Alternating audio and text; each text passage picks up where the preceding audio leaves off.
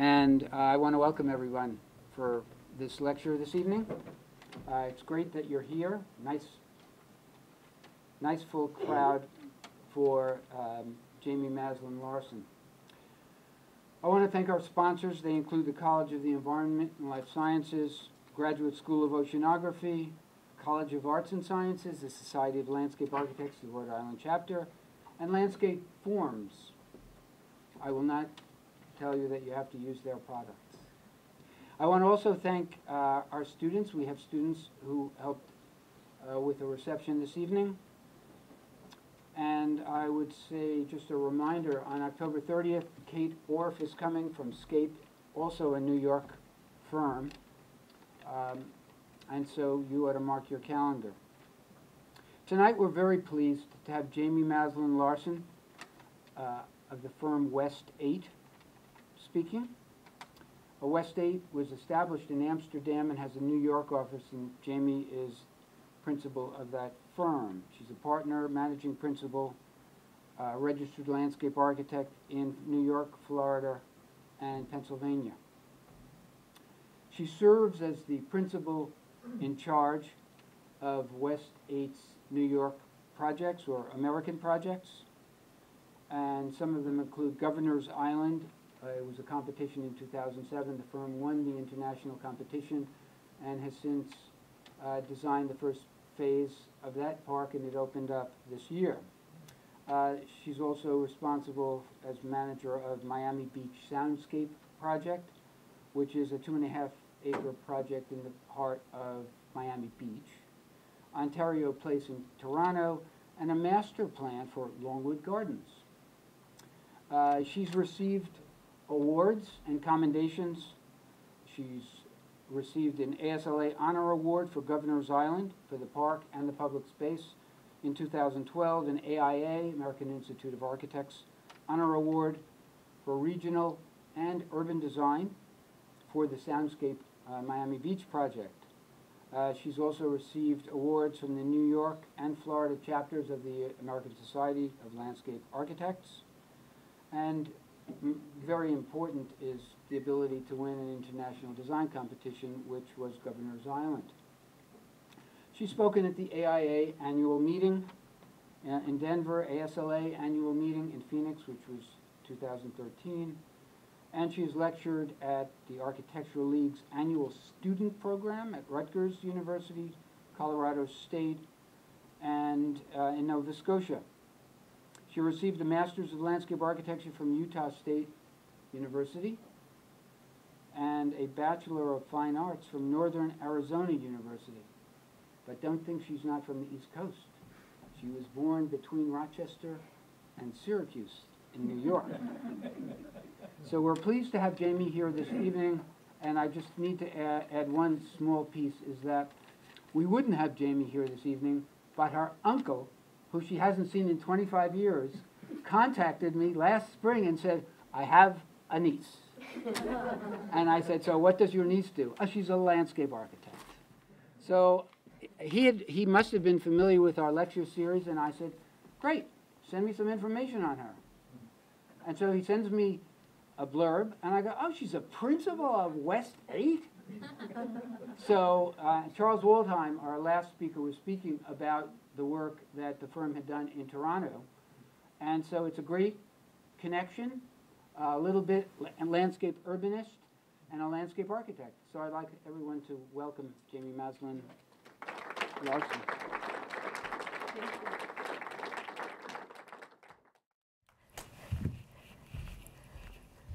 Thank you. I'm going to have to... Okay. Can you guys hear me okay? Okay, great. Thank you, William. Thank you, everybody, for having me here. This is really fun. We just had dinner with a few people, and I feel already so welcome. And I am especially warmed by having my uncle and aunt here tonight, who I haven't seen in 25 years, so they're right there in the middle.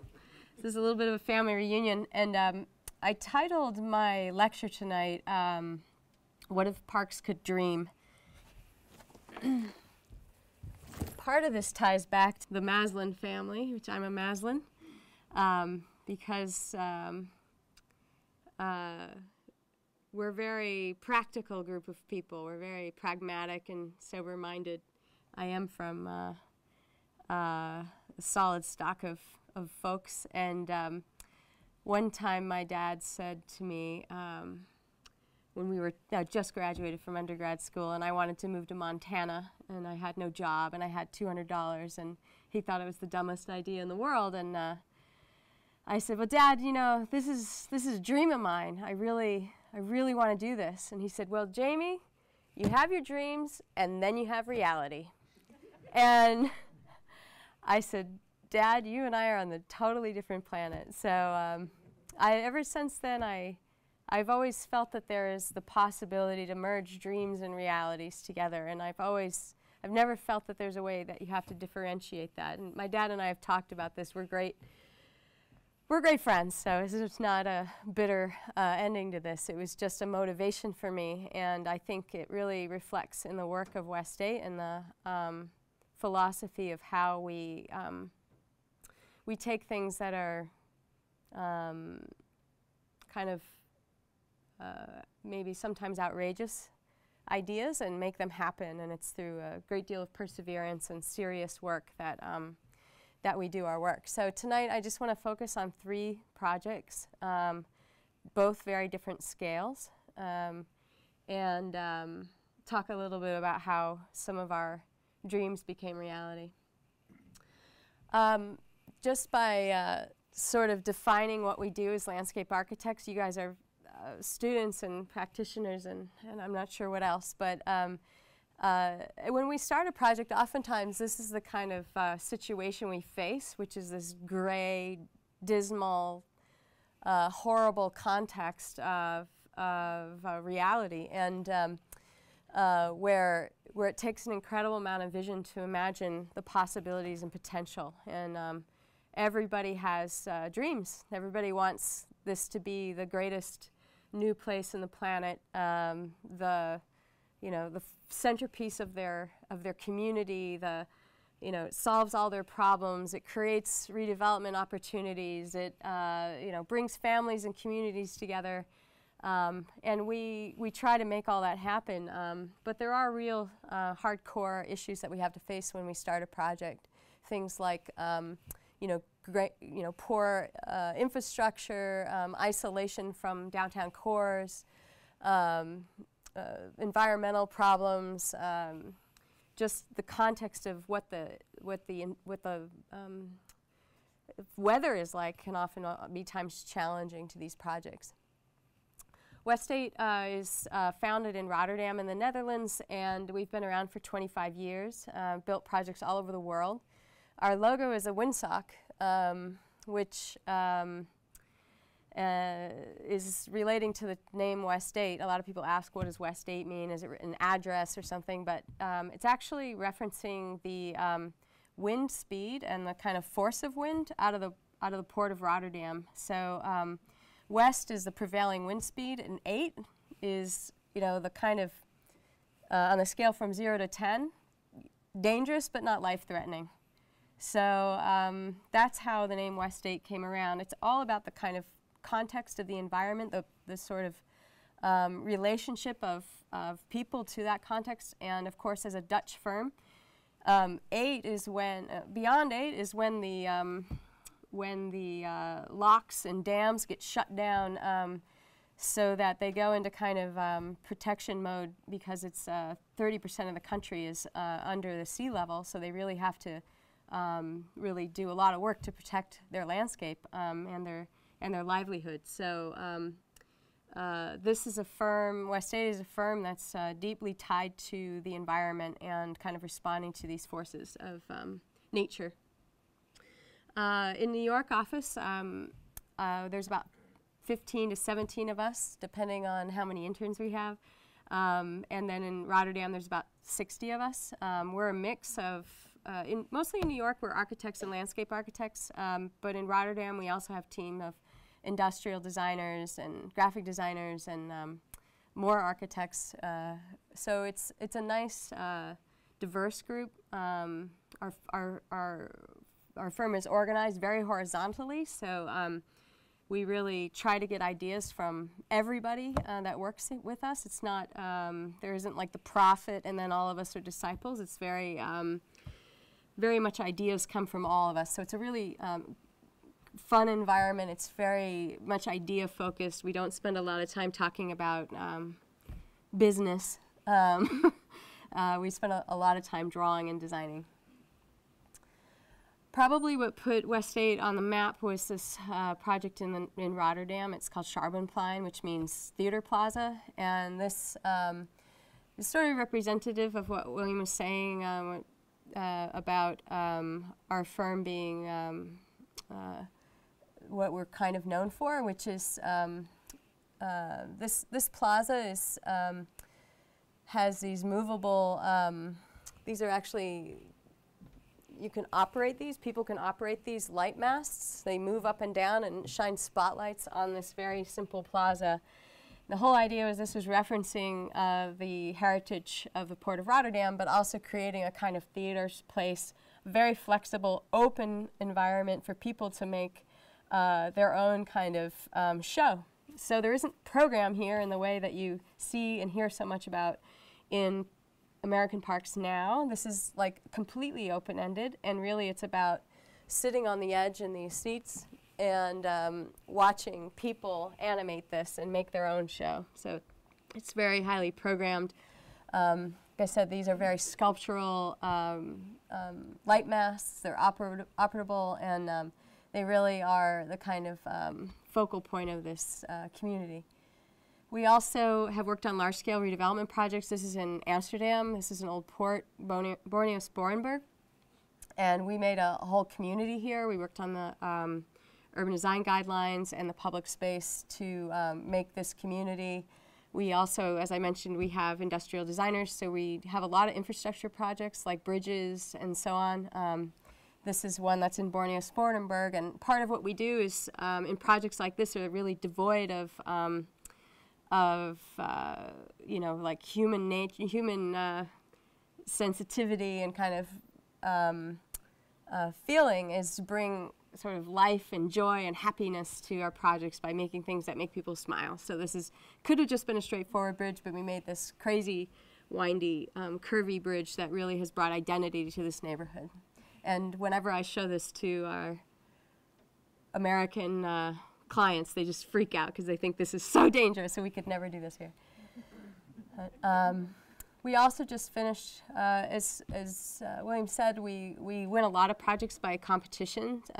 We won a major competition in 2003 for about 7 miles of riverfront in Madrid. This is what it looked like before. It was surrounded by highways. This was basically the big dig of Madrid, so about 30 kilometers of highways were sunk and capped with parks, and we worked rapidly to complete this work. This is what it looks like today, so this is one of our largest projects that's been complete. Really, we don't even know how much money was put in this because it's Madrid. It's like a whole nother system of economy and political movements, but what it's really done is stitched together these neighborhoods that were once separated by these freeways, and now bringing this kind of wonderful scale pedestrian experience, this sort of comfort and relaxation of playgrounds and promenades to back to the river. We also do, we have sort of a work that along the way has been more artful. This is actually a kind of a protest piece. A lot of the, like the United States, a lot of the countryside in the Netherlands is being eaten up by sprawl development. So we commissioned giant sort of inflatable cows to be sprinkled throughout the countryside to have people recognize that their agricultural landscape and their agricultural heritage was being eaten up by this kind of sprawl. And so this was actually the cover of our monograph that was out several years ago, and so we're really, you know, into saving the environment. So I just want to start with a couple projects. These are focused on the work that the New York office has done, and we opened the New York office in 2008 after we won the competition for Governor's Island. I was the first American hire, and since then we've built it up over time. This project came in 2010. It's Miami Beach Soundscape, and this was actually West State's first project that was built in the United States. So after 25 years, this was the first one built. It opened in January 2011. And when we started, this was a parking lot, 2.5-acre parking lot, right in the heart of Miami Beach. Lincoln Road Mall is just over here. The beaches are right on the other side. All those hotels are right on Ocean Drive and Collins Avenue. But they were opening a new Frank Gehry designed institution called the New World Symphony. And this was kind of a graduate school for orchestral students. So kids from around the world who are like the best in show for symphonies come here to work with Michael Tilson Thomas, who's a world famous conductor, to sort of do their finishing school here. So we started, and the building was halfway or more than halfway through construction, and we were really inspired by, in this case, Frank Gehry's architecture didn't have all the swoopy stuff on the outside. He put all the swoopy stuff on the interior. So these were the kind of shapes and forms that we confronted when we first started this project. And our approach to the project was to take those, abstract them, and have them kind of, spill out from the building into the park. So we created this kind of mosaic pattern of shapes and refined them over a lot of work and study, so that walking through this small park, 2.5 acres, wouldn't be, like, let's just get from A to B, but you actually had to sort of shift your views and shift your way you walk through the park and create windows and views based on that shifting experience. So in the end, the park would feel much larger than it is because of the shifting views and that you have along the way, and gently modulating the topography so it enhances the sense of enclosure. But really, it was all about framing the beautiful architecture and making it feel like an enclosed room from the streets that are around the perimeter.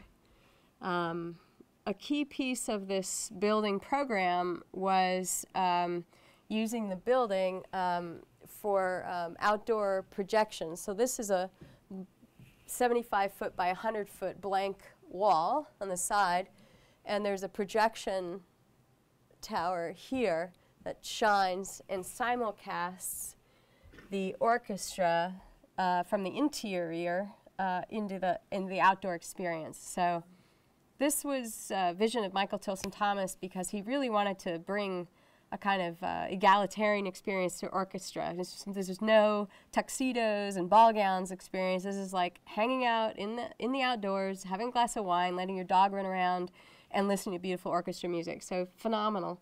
And our job was to try to integrate that into the park in a way that day to day it didn't feel like this big like plaza-like space, that it really felt like a park, and then at night it would come alive. So we worked with another critical issue to make that day-to-day experience really comfortable in Miami Beach was shade, because it's very hot there.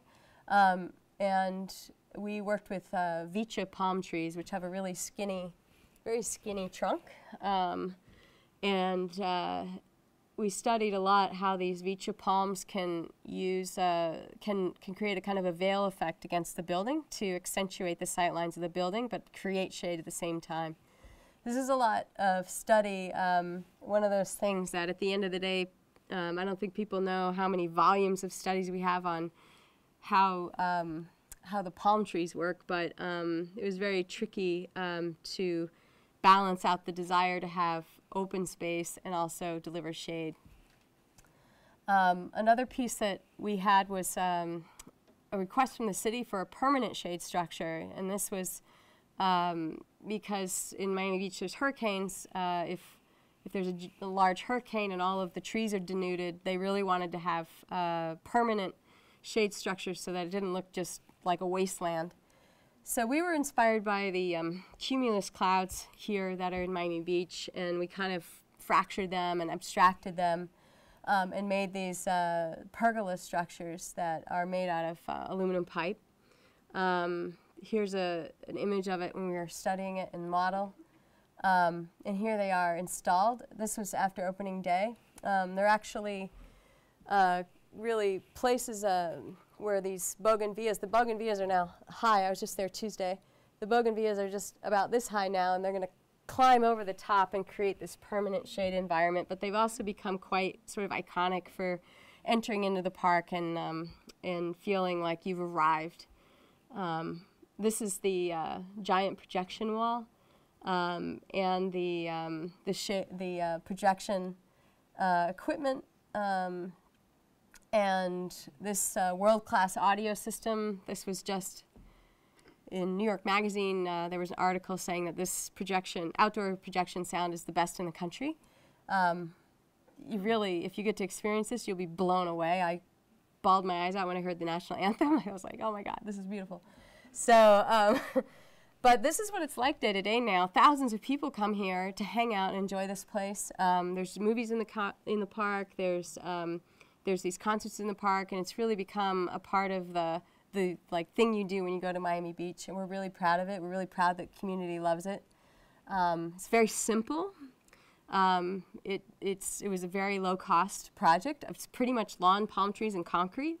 But it's really taking those simple materials and twisting them in a way that makes it look totally one of a kind. I'm so glad this worked. I wasn't sure if it would work. So another thing we just finished up was another competition that happened over the last year or so in New York City, sponsored by HUD. Which was in response to Hurricane Sandy. So we had, there were 10 teams that were asked to work on ideas to respond to increasing storm events and climate change in basically from New Jersey, New York, Connecticut, and Rhode Island.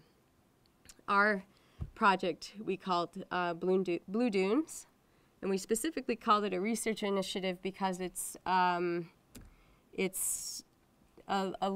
big idea. I think Kate Orff will be here in a few weeks, so she'll hopefully talk about hers because it's brilliant, and she's moving forward with some of that work. So a lot of good stuff came out of this, and a lot of projects are moving forward. Ours is a little aspirational. So I just want to explain it tonight because this is a big idea. So talking about dreams, this one's large. Oh, this is too bad. On my screen, you can see the coast here of the East Coast on a large scale. One of the things that was troubling about this is troubling about the political context around any initiatives that happen to solve, these major problems, is that our political system is divided into very specific, jurisdictions that don't nest together in a way that solves big problems all the time. So it's been a long time since we've done anything like the Hoover Dam. It's been a long time since we've saved, as a country, major national areas of natural treasures. So there isn't this sort of, now I don't want to get political here, but it's true that there isn't this sort of federal agenda on issues like this. It tends to be more localized. And so that to us was a challenge that we wanted to provoke a little bit, because these issues aren't jurisdictional. They really don't come down to local initiatives. If you really want to solve them, we felt you need to take a bigger look, like on the level of, some like the interstate highway system that we built across the country. So as you know very well, you live in this area, there's not only the problem of hurricanes but nor'easters, and when these were combined, like in Superstorm Sandy, they can be incredibly damaging.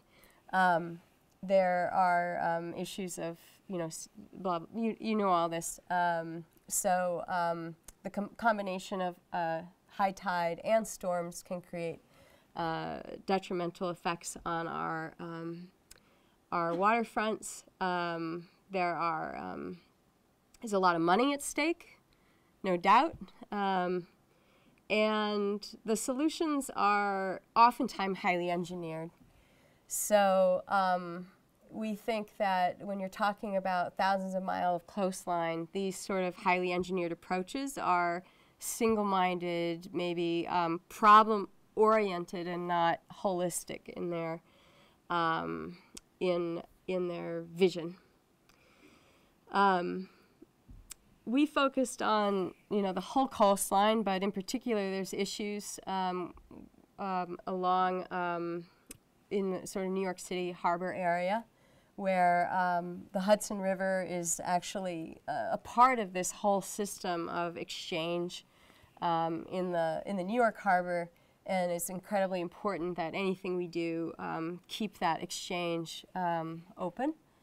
But at the same time, because of the way the landscape is formed, it actually channelizes the problem in the context of these combination nor'easters and hurricanes, and it creates a double down effect right at the middle of the largest city in the United States. And so what we know is that when you have a kind of a curved coastline, these things deflect.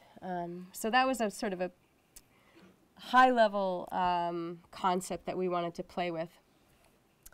So our idea was to create a large barrier island, a series of large barrier islands off the entire eastern seaboard, so that you would create, effectively a kind of a barrier that would not only stop the velocity, but then change the course of the water as it was approaching there. So this is the scale of the development. You can see coming, clear up all the way down in a series of barrier islands all along the coastline. Particularly, focusing around the New York harbor for this study. We zoomed in a little bit closer here. Now, benefit in creating all these off-coastal dunes is that you get a very new, rich ecology off of the water. We could imagine that this would be destination for recreation. Easily a desire for anybody who lives in New York and along the coast, where this is one of the most densely populated areas of the world. So creating a beautiful ecological experience that restores which is now wiped away by all of the development that occurs along Long Island and the Jersey Shore. This wasn't just a fantasy of ours. We actually worked with the Stevens Institute to test and model these ideas. So this is 90% science and 10% fantasy. We actually, through modeling, learned that this works. We do have benefits of reducing the velocity and the volume of water that actually would meet. You can focus on the sort of colors in the middle there, and you can see how the colors change because of the dunes. The blue is good, the higher tones are bad. And this is an analysis of the actual water volume and the height of the sea and the height of the water at the storm, showing that it's actually lowered quite a bit, substantially. And so we actually contacted a lot of risk management, and we contacted the insurance auditors and so on to get us involved in understanding, like, actually monetarily how much could we potentially save from working on this project. And then from a business development side, these communities have a lot of concerns. A lot of these communities are all about their waterfronts. There's certainly important to keep the livelihood of these communities in line. So we worked on how do we keep these programs and identities, and creating new kind of infrastructure and new areas of tourism and new areas for play and new areas for ecology to be integrated into these dunes. Another issue was fishing, the livelihood of fishing, and also shipping, because that's a very large port, and we need to ensure that these shipping lines would also be valid when we build up barrier reefs. So this is all modeled and feasible. So we somehow imagined that there's this like other layer of activity beyond the New York Harbor that's really active in commerce, that's active in recreation, that's active in nature. Again, tons of modeling about the effects on ecology. How do we create and enhance new ecologies without undermining the ecologies that exist along the ocean? We learned that we could create more ecology through these dunes. And then there's this sort of like, how do you actually do it? Can you do this? How do you build dunes in the middle of the ocean? Part of it was in analyzing the heights of the continental shelf and the geomorphology and the sediment types here. I won't get too into it, but this also has never not been done before. People in the Netherlands are building these same sort of offshore dunes now, and of course there's other projects that in Dubai where you're building off-site islands and so on. So the technology isn't even a technology to build this. It's quite rudimentary. It's actually just not legalized in the United States yet. It has to do a lot with these old-fashioned shipping laws, and where you can't have these sort of tanker trucks that construct these islands in the Netherlands and in Dubai. They like suck the sand from one part of the ocean and dump it in the other. Like, there's laws in the United States that you can't have these foreign tanker trucks like dock in the United States waters. So there's federal laws that have to be changed in order for this to work. But it didn't stop us. We measured the quantity of material that we would need to do the blue dunes and the costs. And we really we took very seriously like the feasibility and the kind of image and the identity of how this could work. At the end of the day, it could be a very romantic, kind of beautiful destination, and we think there's lots of value in further studies for this, and HUD has been very supportive of continuing efforts to integrate some of these principles and doing a pilot project to have this move forward. So what brought us to the United States was Governor's Island Park and Public Space Project. This is in New York City, where I live, and we've been working constantly. We're still working on Governor's Island. This is a multi-phase project, and it's been really exciting working on it. This is Governor's Island around 2006. It's in the middle of the New York Harbor. It's 172 acres, and for almost as long as Europeans have been here. This has been used for military purposes. Before that, the Native Americans use this for gathering. There's a lot of nuts on this island. They called it Nuttin Island. But anyway, so it was a military base for a very long time, and then President Clinton, when he decommissioned a lot of military bases, this one was put up for closure. At one time, there was 10,000 people working here and 3,500 people living here. And when the federal government decided to give it to the city of New York for $1. And that was it was probably the second greatest real estate deal in New York history. But nobody knew what to do with it. There's no subways that go here. There's all these buildings. Clearly it's in an awesome location, but what do you do there, and how do you make it a destination or a kind of a new part of the city? There were some requirements that came with the transfer. One was that the North Island here. This is actually the original island. All of this is landfill from the Lexington Avenue subway line in the 20s. The North Island was a historic district, so that had to be, preserved and restored, and all of its buildings was made a national landmark. The perimeter road needed to stay open for public use, so needed to be accessible at all for public enjoyment.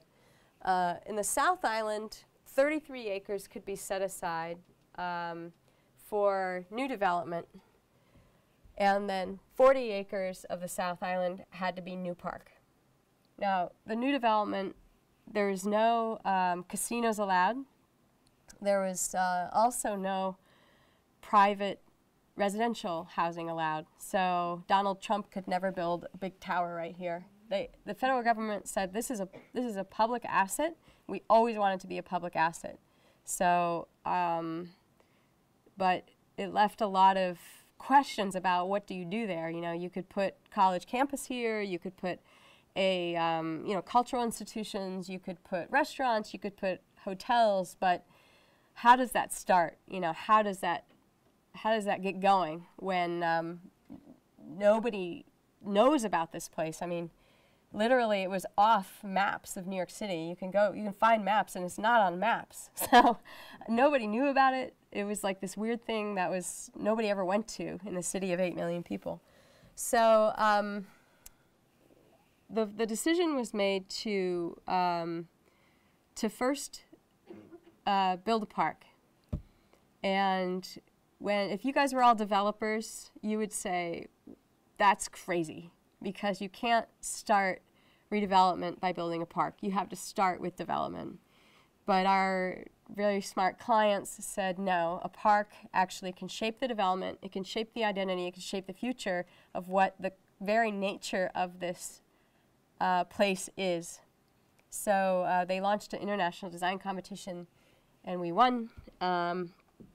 And we immediately started asking ourselves, what is this park to New Yorkers? Like, how does this park relate to the way New Yorkers experience parks? And we knew it was pretty much the opposite of Central Park, where Central Park is stitched in with the neighborhood. You cross through it. It's millions and millions of people come here every day, but a lot of those people are people who just live here, who are just crossing through or walking their dog or hanging out or taking a bike ride. And so it's a part of the daily destination. In Governor's Island, you have to take a ferry to get out there, so this needed to be a draw. You needed to have enough to do. You had to have enough excitement out there that because everybody that was going to this place was making an effort, So we felt that you needed to at least we needed to have at least 2 hours of good times out here. So that was part of what we decided. The other piece is that this is an island, And New Yorkers, even though I live in Manhattan, you don't experience Manhattan as an island.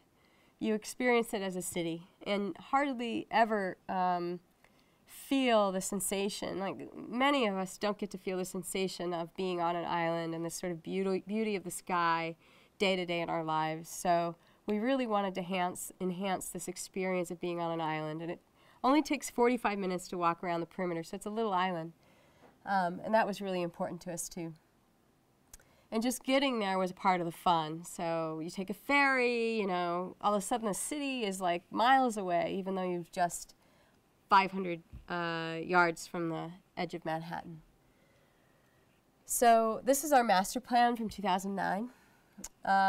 You can see the development zones. We shaped the development zones. We located 2 different areas, and we created a vision for this new public space. To give you a sense of what a deeper sense of what that vision is about, this is an early picture of Governor's Island right after they kind of finished the landfill project, and this was around World War I. So, World War II. So this was clearly a shipping and exchange kind of place. It was all about logistics. They didn't have any, didn't like shoot guns out here. This was really just about providing the infrastructure and support for the troops.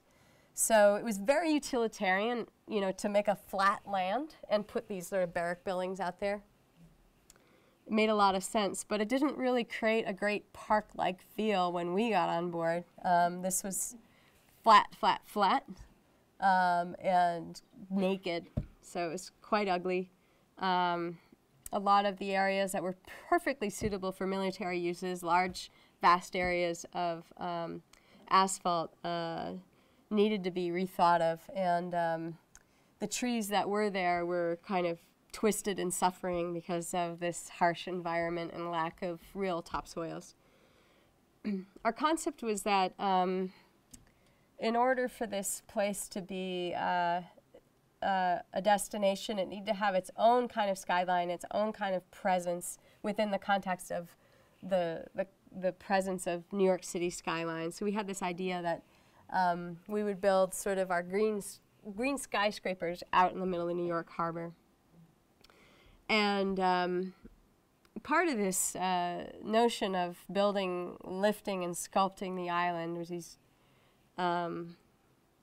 culminates in these green skyscrapers, is that it is in the middle of the New York Harbor. As a Dutch company, we're constantly thinking about the environment, as I mentioned, and we needed to take into account sea level rise and climate change so that this park investment would be protected in the future and these trees would grow to be healthy for the next 100 years.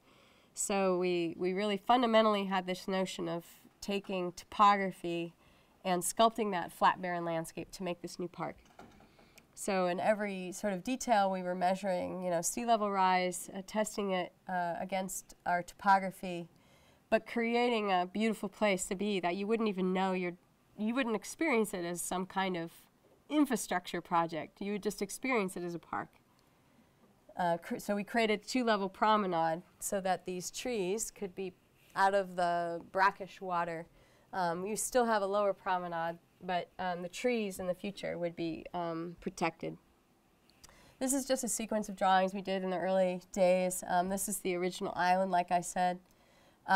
This is what the projected, the red line is the projected 100-year flood line. They're changing it now, but this is the projected 100-year flood line. You could see that the entire island, most of the South Island would be flooded where our park is and where the development zone would go. So through this bringing in new fill material and sculpting that landscape, we created a new datum, and the new datum actually creates a new building level for these development zones. And we were doing this in 2009, well before anybody was talking about these things, and we actually had to do a lot of work to convince our client to pay for this fill material, that it was worth the investment, because there's millions of dollars going into this. Now, we did do a lot of recycling of these old buildings that were on the island and reused them, but we still needed to import some more. So we were in construction when Hurricane Sandy happened. I'm just curious what you used for sea level rise numbers. It was the UN's climate change study from 2006, something like that. That's good. So when Hurricane Sandy happened, we were in construction on the park, and it was just sort of some of this gray fill material was out there, and the flood came in. So that datum you saw was about, you know, we were building this, so the datum was here, but Hurricane Sandy came in 2 feet higher than that datum, so it actually leapt at the edges of our new elevation. We weren't sure what was going to happen. You know, we knew we were doing the right thing, but when the hurricane came, it was quite nerve-wracking because we were being tested really early. But in fact, all of the contractors had parked their vehicles on top of this sea level material, and you can see this was like the level where Hurricane Sandy came, because it just sort of squished this material, but it was bone dry and it was solid as a rock, and we were quickly like, everybody was calling everybody, you know, in the city to see how everybody was doing, and we were quickly like, yeah, everything's fine, like there's not a problem here, we've got a park, it's going to be great. And we were very lucky to have thought of this. I say we're very lucky to have thought of this, but we're very lucky to have a client that allowed us to take this vision to reality, because it's a very challenging thing to take on. So this is sort of the simplistic plan of what we're building. We built this piece of the park now. It's about 30 acres, and we're in construction on this second piece, we call the hills. This is the third phase. So that red line is the datum, and this is what it'll look like eventually. Phase 1 is includes lots of this sort of afforestation area. This is a vision from the master plan. So this forest, like I said, will be protected for years and years and years. We were recognized in one of the documents that came after Sandy Success Stories, as a kind of a blueprint for best practices for park building. We opened this summer the first phase, and just want to show you some of the more artistic shots during construction. This is the fill material, so it was a combination of the demolished buildings on the island and then just quarry material from the Hudson River. It was all barged in. 80,000 cubic yards, plus an additional 40,000 cubic yards of soil that we manufactured on site. This is it in construction. And then we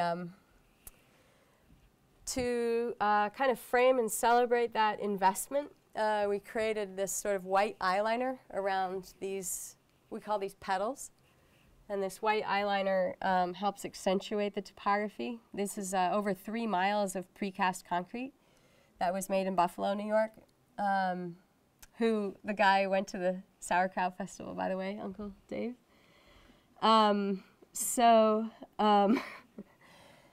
This precast does a lot of things. Normally between, this is like a planted area and this would be an asphalt path. Normally you have a steel edger there, but this is replacing that steel edger, and it's creating a kind of a visible edge that helps guide people. It creates a mow strip, but it also, like I said, accentuates the topography and the sight lines and the beauty of these shapes. This is it open this summer. And you can see how it creates this Wizard of Oz effect, where you just want to walk down that path. You want to see what's around the corner. We also built a really large garden that's in the forecourt of this area. And this little sort of forecourt garden is as large as Bryant Park alone. And we worked with this sort of hedge shape to kind of mimic those petal shapes and to create fun play areas for little kids. So this isn't like playground play, but it's really fun for kids to run around these things. It's water features. So this is a really the heart of Governor's Island in terms of they have food carts and concessions and so on. And by the way, there isn't one single piece of, all these buildings are totally empty. There isn't anything to do out here except hang out in the park. And this summer there's 500,000 people that came out here. So you can't go to a restaurant, there's no museums, there's nothing to do here except hang out in the park. And so there's a lot of programming that our client does. But people in New York just want to relax. You know, there isn't really a lot of programming here, actually. We said we had to have 2 hours or 2.5 hours of things to do, but we ended up not doing much except having relaxing areas for people to hang out. So now we're in construction on the second phase, and that's building what's the culmination of this topography, and we call it the hills.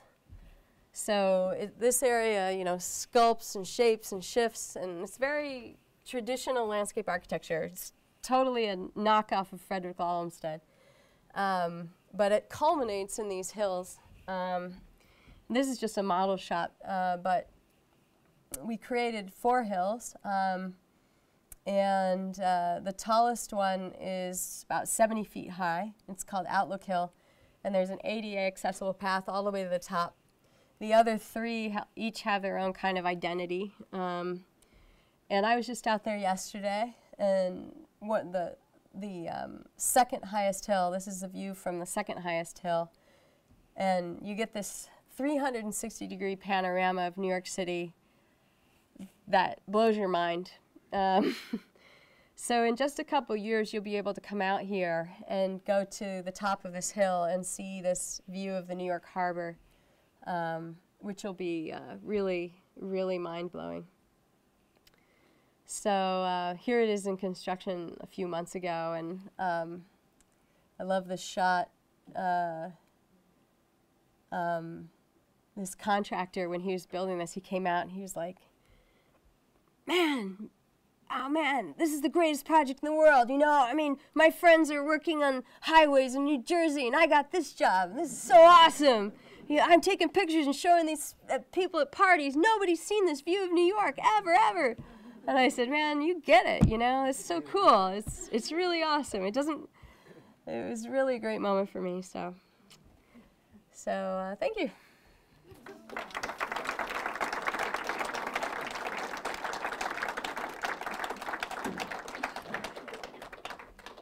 Time for some questions?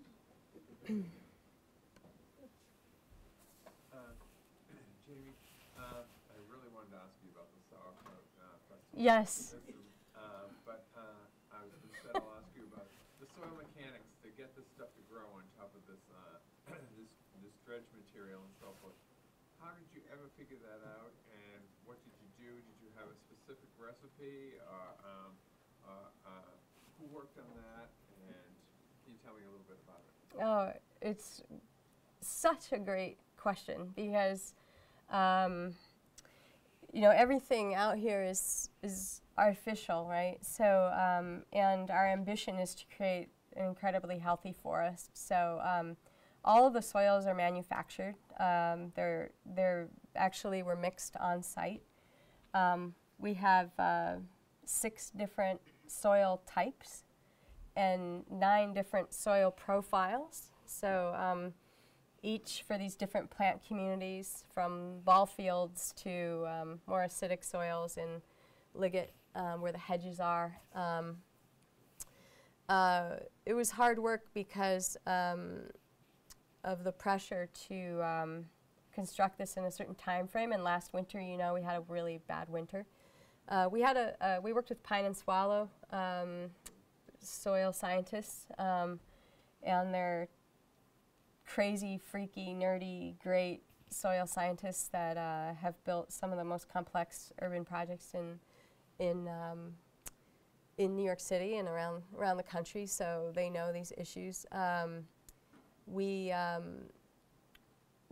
basically had a profile of this, this engineered stuff, which is basically inert. There's no biological properties there, and then had 3 feet of soil where the trees are, and a foot of soil where the grasses are, and we also added this,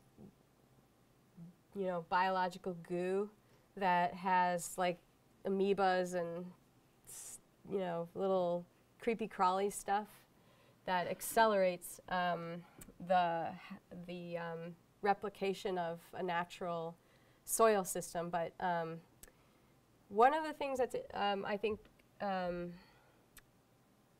one of the areas we called Hammock Grove, you saw that picture, the rendering of these giant trees. We actually, for this, we created an afforestation project kind of in the heart right here. And because we really wanted this to be a healthy forest in the future, we had a whole different planting strategy that, to be honest, I haven't seen it in an urban park before. But the climate here is very unique, so we were worried about investing in trees that were 2.5, 3 inch caliper, and spreading them out, and putting lawn underneath that you see in a typical kind of park installation. So we planted trees, the 46 different species of native kind of trees in 1.5 inch caliper, and we planted them on 5 foot on center. And then we underplanted those with we call them sacrificial trees. So these are the kind of trees that are helping to accelerate the nitrogen in the soil, and these are the kind of trees that they put in slash and burn major recovery kind of installation projects. So these trees are these trees are planted alongside the beauty queen trees, the ones that we want to keep. And so this looks like a dunescape right now because there's so many trees there, but what they're doing is creating a competitive environment for these trees. And it's also, because they're planted young, they're going to be able to adapt to this unique environment. And for sure, not all of them will survive. We don't want them to survive. It's survival of the fittest, in fact. So that the ones that live are they're the ones that'll be the forest of the future. These areas, so 9 acres of the 30 acres is this planting strategy. We call it Hammock Grove. And it's actually fenced off with snow fencing. And for 5 years, it'll be fenced off. And you can imagine when you're building a public park in New York City and you're saying, for 5 years, no one will be able to access that part of the park. We were really nervous. People would demand that we take down the fences because they want to get in there. But people are cool. They get all right, you're building a good forest? We can wait 5 years. So after 5 years, we'll take the fences down, and we're going to see what's lived. And we're going to start, we have to self-select. We also have to sort of have the hand of God here and cull out those that we don't think are great trees. So over time, this sort of, between trees dying and us sort of playing the hand of God, we're going to make a really healthy forest. But part of that is all this leaf litter and all that stuff is going to make the soil so much richer over time. And we don't get that benefit a lot, and as landscape architects, it's so much build it, construct it, get it done, get people in there, get people using it. So it was great that our client recognized the kind of need to make a very healthy plant environment for this place to survive. Now I'm going on and on, but for the hills, these are slopes that are, we have everything from the most laid back slope is about 3 to 1, but we have slopes that are 1 to 1. I mean, that angle of propose that you drew there, Yeah, how it's really happening. So we, These are no dumb hills. So it's not only it's the geotechnical engineering for this was incredibly serious. So we had engineers, geotechnical engineers from Seattle who are used to working in wet, earthquake-prone areas on our team. And most of these engineering solutions are in, like, land dikes, and you see them a lot in landfills and dams and things like that. So we were taking these technologies and using them to build these artificial landscapes. So it's on the sort of slopes that are 3 to 1 or less, we don't have to do any geotechnical engineering, and we don't have to do any soil reinforcement other than, like, a sort of mat, erosion control mat right after installation. But on slopes from 3 to 1 to 2 to 1, or sorry, yeah, 3 to 1 to 2 to 1, we use geotechnical fabric and sort of build these, build up the landform like sausages. So you lay out the fabric, you put the soil down, you wrap it up, and then you put more soil down and wrap it up. And then you can put the topsoil on the front of this and use core logs and staking to reinforce that edge. And you seed right away, so you get grasses in there to kind of keep the soils in. Now on the slopes that are 2 to 1 to 1 to 1, you have to use a kind of a cage system. Mechanically stabilized earth, there's this cage system that essentially holds back the slope and holds back the soil so you can plant in the side. It's totally done. However, most of these people that design these mechanically engineered, the manufacturers of the mechanically engineered surfaces, like I said, are working on landfills and dams and stuff, and they don't like to see trees coming out of it. They're like, don't ever put trees there, because that's a real problem. Trees are a problem. We're like, no, we want to stuff it with trees. Is that okay? Yeah, this is a big, exciting. I wouldn't say experiment, but but it's going to be very, totally, very, very. I don't know of any other urban parks that are doing this kind of stuff. Yes. Who is this wonderful client that you have? Oh yeah, she's. It's the Trust for Governors Island, and it's.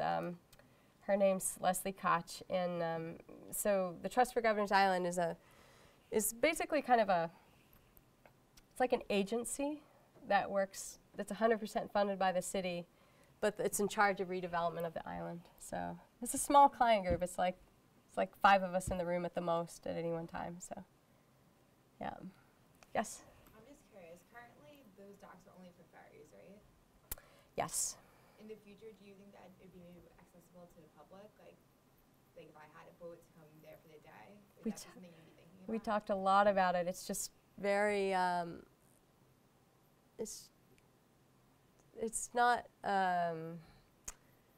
easy because the demand is so high and there's a lot of issues in the New York waterway. So there's ferry that comes, this ferry comes from here to here, like in the summer. It carries about 1,000 people on their bikes. In the summer, there's also a ferry from Brooklyn that goes here, but they don't allow private boats. I mean, okay, so Beyonce and Jay-Z got to park there once, but not you and me.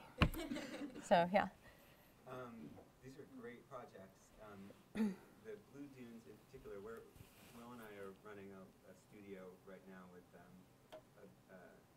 both seniors and grad students looking at storm resilience issues for the working waterfront of Providence. And I'm curious about shifting scales the way that you did for the Blue Dunes project. It seems like that scale is really different from the scale that landscape architects typically work at. And also, you were working with a research institute on that project in a way that seems also kind of novel. And I'm wondering if you can talk about the challenges of shifting scales like that and of working with an institute, with a research group on that kind of project that seems so different. Yeah. Because I think, I mean, we see this as the future, one half future for some of the students that, that are coming to our It's a program. great, landscape architecture is a great area of expertise for bringing holistic thinking around systems. So engineers might try to solve problems. No offense to engineers. We love problem solvers, but when you're talking about places where humans live, work, play, like landscape architects think about those things in ways that are more, where they see relationships between these things together. We actually are now just starting a competition in Louisiana. It's called Changing Course. So that'll be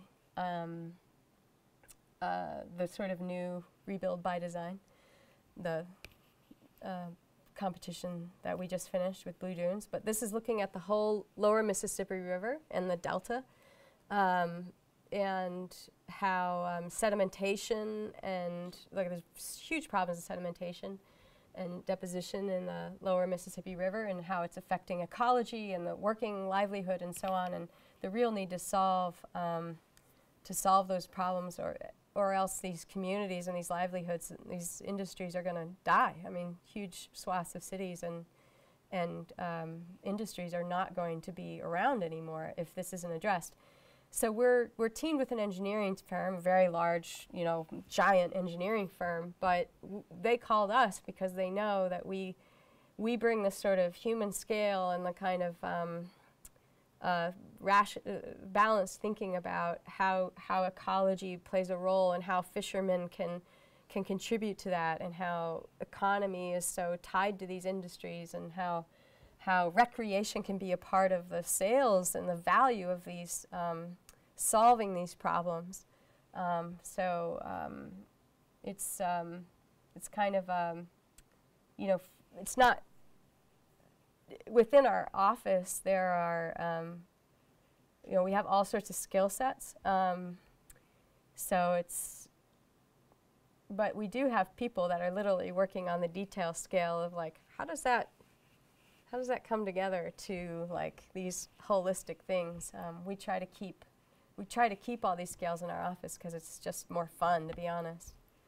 But it's key for us too, is we're not like shoving our philosophy down anybody's throat. It's really like there's experts, and 90% of what we do is facilitate these conversations and help in prioritizing. And so I think landscape architects are good listeners, and we can see, how these kind of individual expertises, how we bring those experts together into a whole vision. Yes. These are great projects. Thank you. I have a few questions that jump out. Looking at your projects, is there a principle that guides your work? Like you've got angles on your landforms that are impossible to stabilize without geotextiles or soil mixes that are certainly not natural. And then you have plantings that you'd like to have an ecology probably suited for the area. What rules, what guides what you ultimately choose? Well, I think what we like to do is one of the things that, if you go to our website, you'll see we have work all around the world, and none of it, I don't think, looks like the other project. So when we first start a project, we really dig deep into what this place is about. What's the identity? What's the soul? And we go right to the plants, to be honest. Like we're landscape architects. We go plants, history, culture. Like what is this? What is the DNA of this place? It's really an inspiration. So on Governor's Island, it was like, how do we bring the sensation of being on an island to this place, and getting up and seeing the water around the perimeter was like, it's what we have to do, right? And how do we do that? Oh, well, we can figure it out. So we didn't want to build architecture. We wanted to build, you know, not a tower. We wanted to build landscape. So that's a very important principle, is to look at the unique qualities of a site and kind of derive the source from that. And then we also mix very pragmatic thinking with delight and fun.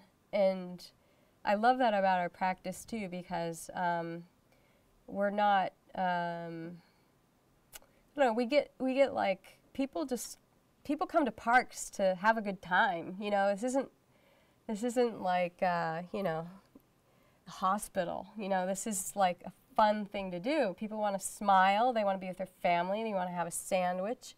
And so sometimes it's okay to just have a little joy in what we do and exploit that a little bit. So we, you know, even though some, like soundscape, we knew there was a small budget, and but we made these crazy, we sort of invested all our money in this very cool sculptural thing and left the rest be very simple. So it's like, it's a kind of mix of pragmatic thinking and wanting to bring a smile to something. I think it's important. Yes?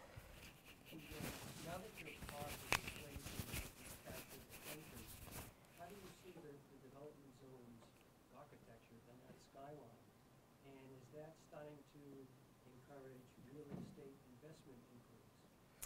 Well, there were, it's funny, I was out there yesterday with some folks from San Francisco, and they're like, we really think it's a bad idea to have any development go along that edge. I was like, I know, but it is a redevelopment project. But all of these areas, so here and along that edge, have to go through a whole rezoning process and design guidelines and all this other stuff. There's a lot of projects that are happening in New York City right now, like big projects. So all of, you know, the whole area here, Midtown, there's massive redevelopment projects happening. And so it's a little slow coming to New York City, or sorry, to Governor's Island. The park just opened, and they had to do, you know, rebuild the seawall and get drinking water out there. Like, all these infrastructure projects are now ready. So, right, it is the big question. And in fact, it was kind of depressing because our park opened and we're like, yay, maybe the press will say something about the park, you know, that'd be great. And you read the article, yeah, there's a new park, West State designed it, it's really cool, but what is going to happen with the redevelopment, blah, blah, blah, blah, blah. And we're like, come on, just give us a little more love, you know. Everybody wants to know about the redevelopment, and it just, what literally has to happen is the Trust for Governor's Island needs to put out a request for proposals for ideas from developers. And, you know, I think they need to know, like, what's the right time for that to happen. We have a new administration, and he has a vision for what his priorities are, and I think they're great ideas, but it's really not about building he's very interested in affordable housing, and since there's very little housing that can go out here, then it's time will tell. But in the meantime, we're building the second phase of the park. So. Why don't we take one more for now, and then if we have other questions that remain, you can talk to Jamie afterwards. Yeah, I have a question about your first project in Miami Beach. Two-part question.